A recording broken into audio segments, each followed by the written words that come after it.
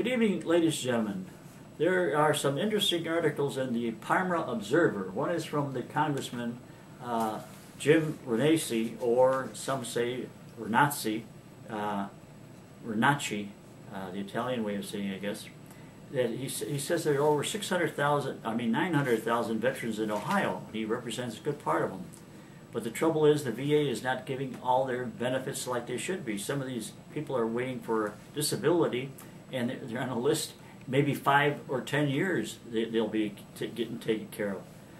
This is unacceptable. And people, what's happening with the VA is a lot of these people that are in these administrative jobs, instead of being demoted for being incompetent, they're getting their bonus pays, and the government shouldn't even be allowing stuff like that to be going on if they are doing a lousy job.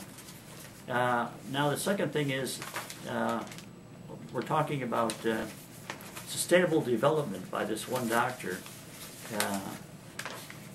and she is saying that Dr. Susan Baker, that you have to, the people of the world have to start, the rich people of the world have to start cutting back on what they're doing and consuming, and apparently even shipping jobs overseas so that the people over there can have a better life. And I don't know where she's coming up with these ideas from. Sure, it's nice to share, and it would be nice if the super rich would be sharing with the poor people. But to take away jobs from America and ship them overseas doesn't make much sense to me. And also it says, forget about Obamacare repealing it, because it's working.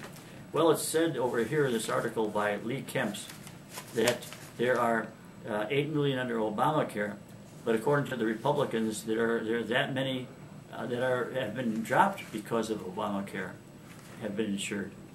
So the debate goes on, and whether it's a disaster or not, let's see all the facts, please. Thank you very much for watching Plain Truth.